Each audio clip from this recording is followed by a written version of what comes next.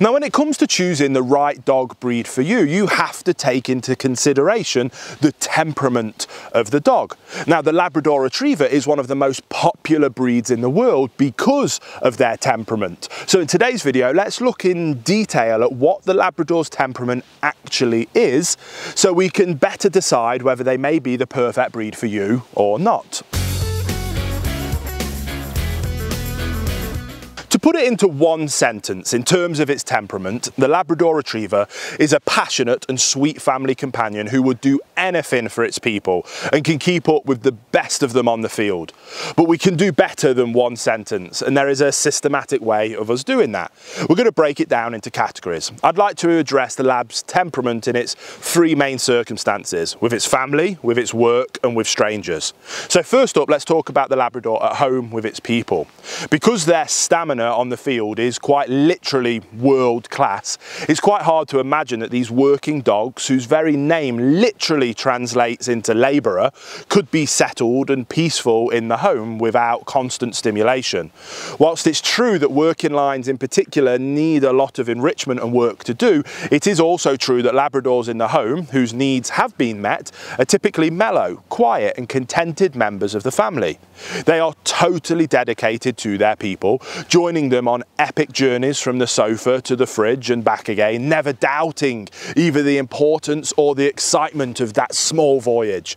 They will invariably engage in play if solicited by their people or other dogs, though with such an athletic breed it is better suited to the great outdoors. They are docile, balanced and intuitive to their owners' needs and behaviours, knowing for certain whether their elder human has risen to fetch something from the car or to take them to the park for a game of frisbee, and also seeming to know whether their youngest family member is happy enough for some tug or sad enough for a cuddle on the floor. Indeed, Labradors who are well socialised are truly excellent with children, and whilst no dog should ever be left unsupervised with a child, they have gained for themselves a stellar reputation with children the world over. Now, next up, let's think about the working temperament of the Labrador. There is an inevitable split here between working and showbred Labradors, but it's only about the intensity. The traits are the same. The working Lab will exhibit them just more and for longer. So when a Labrador is at work, you can tell it from his face. An engaged Retriever is fixated on its target, his brows furrowed and his stare relentless, his whole body poised for action. This work might simply be a game with its family that appeals to the Labrador's working instinct, like fetch or catch or swimming, or genuine work, which is out in the fields with gun-touting country folk using the iconic soft-mouthed Labrador to retrieve birds. The Labrador doesn't know what we consider work and adopts the serious approach to any and every task that its owner asks of it. Typically, Retrievers are highly motivated, particularly by food, famously but also by approval from their handlers, making training and work an absolute breeze for anybody collaborating with this spirited and highly intelligent jack of all trades. Because of the purposeful breeding in their history, their eyes are very sensitive to movement, and they are also thoroughly resistant to sound. So whilst most dogs will miss a small bird falling from the sky 200 metres away and flee from the sound of a gunshot that preceded it, a Labrador is unfazed by the noise and precise in his retrieval. In sum, besides the skill, the Labrador is highly cooperative and infused by work. Now finally, we can address the Labrador's temperament when confronted with the unfamiliar. Labradors are one of the most highly sociable dog breeds in existence today, and as such they tend to be thoroughly welcoming of canine strangers, greeting them with play bows and excitable noises.